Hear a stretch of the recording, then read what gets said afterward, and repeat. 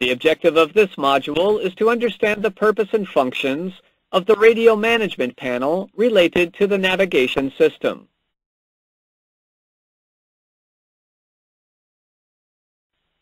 The radio nav frequency selection can only be performed when the guarded nav key LED is on, after a dual FMGS loss.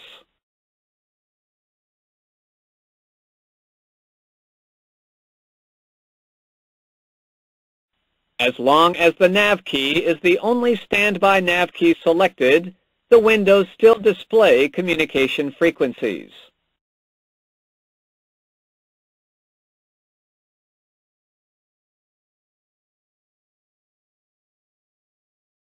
Two concentric knobs allow pre-selection of frequency for radio communication and standby navigation systems, and selection of the required course for VORs or ILSs.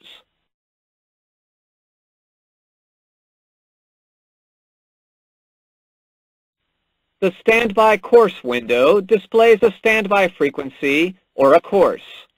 Both can be changed by rotating the knob, but only the standby frequency can be made active by pressing the transfer key.